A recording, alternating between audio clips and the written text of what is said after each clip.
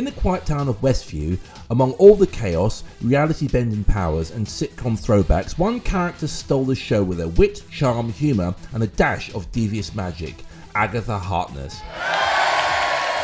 Whether she was the nosy neighbour or revealing her dark secrets, Agatha's character in WandaVision was unforgettable. So let's recap and dive headfirst into the steaming hot cauldron of her show-stealing performance.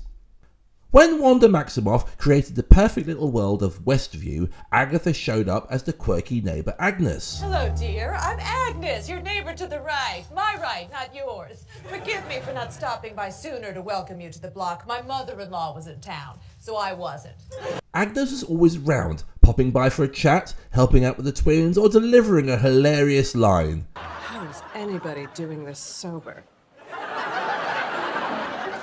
She fitted in perfectly into the sitcom worlds, but while everyone else seemed clueless about the true nature of Westview, Agnes stood out. Do you want me to take that again?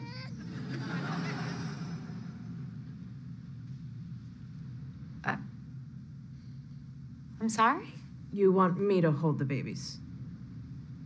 Something never sat quite right with her, and it didn't take long for us to think, who really is Agnes? Or maybe I could just be myself, more or less. As the episodes continued, Agnes's behaviour started to raise eyebrows. Whether it's her perfect timing or how she conveniently shows up when something odd happens, it's clear there's more to her than meets the eye. But the real turning point comes when Vision starts piecing together things. Remember this moment. You're one of the Avengers. You're Vision. Are you here to help us? I am Vision. I do want to help. But what's an Avenger? She seemed like another victim of Wanda's control, or was she? Again, something wasn't quite right. At the time, I had a feeling that Wanda was faking it. Don't know about you. How did you feel at this moment? Let me know in the comments.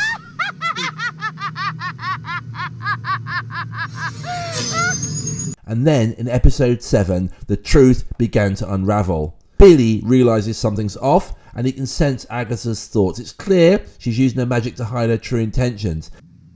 You're quiet, Agnes. On the inside.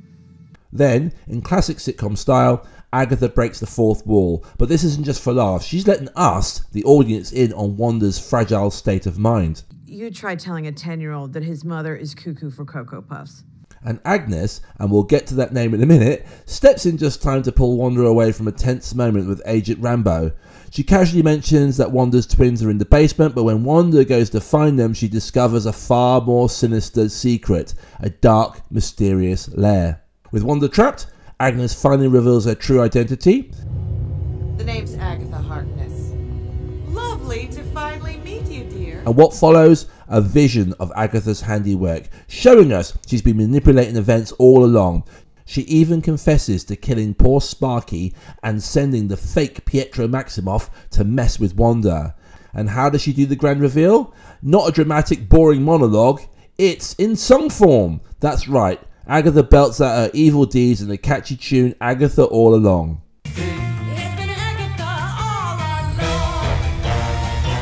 She's been pulling strings the whole time, using her dark magic to watch Wanda's every move. But who is Agatha Harkness really? In the comics, she first appeared in the Fantastic Four issue 94 as a powerful sorceress. But unlike her TV version, comic Agatha was more of a mysterious nanny hired to take care of Franklin, the son of Reed and Sue Richards, while the Fantastic Four were off saving the day. Quite a contrast to the darker, more cunning version, wouldn't you say? And I killed Sparky, too. In episode 8, we flash back to Salem, 1693. Agatha Harkness is dragged before a coven of witches led by her own mother, Evanora, for practicing dark magic. But things don't go as planned. Instead of facing punishment, Agatha turns the tables. As the witches try to destroy her, she absorbs their magic and drains the life from them, including her own mother.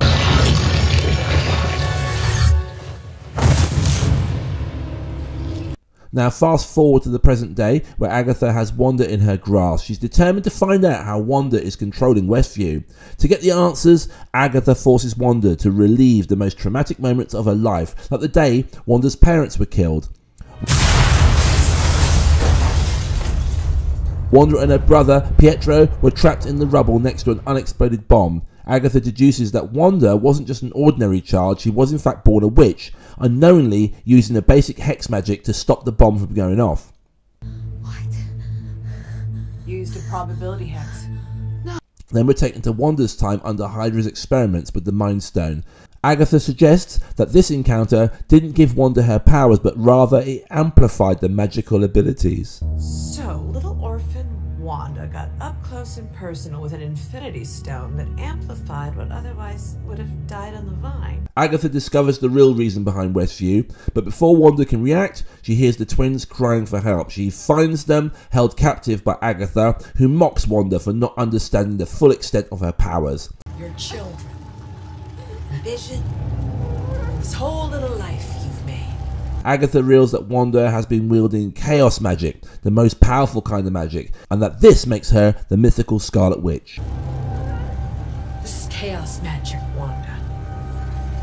And that makes you the Scarlet Witch. In episode 9, the final, Agatha tries to steal Wanda's chaos magic, but her plan is interrupted by the arrival of the white, reassembled and reanimated Vision, who immediately attacks Wanda. Fortunately, he's stopped by the Vision that Wanda created herself. Harkness continues her assault on Wanda, and things escalate when she frees the residents of Westview from Wanda's spell, releasing them from their sitcom personas. They beg Wanda to set them free.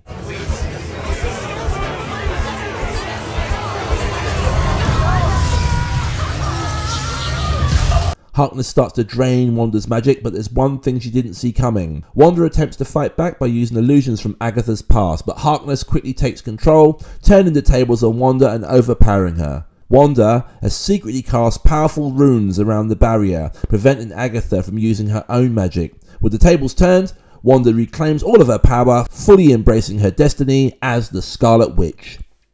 In a final twist, Wanda traps Agatha in the role of her sitcom alter ego, Agnes, leaving her to live out her days in Westview. Agatha's story might have been wrapped up in WandaVision, but it's not over yet. With the upcoming series Agatha All Along, it's clear that Marvel has big plans for this powerful witch. What role will Agatha play in the future of the MCU? We'll have to wait and see, but one thing's for sure, there's plenty more magic left in her story. So what did you think of Agatha in WandaVision? Was she your favourite character? Let me know your favourite Agatha moments in the comments below. Thanks for watching, and remember, it was Agatha all along. And I killed Sparky too.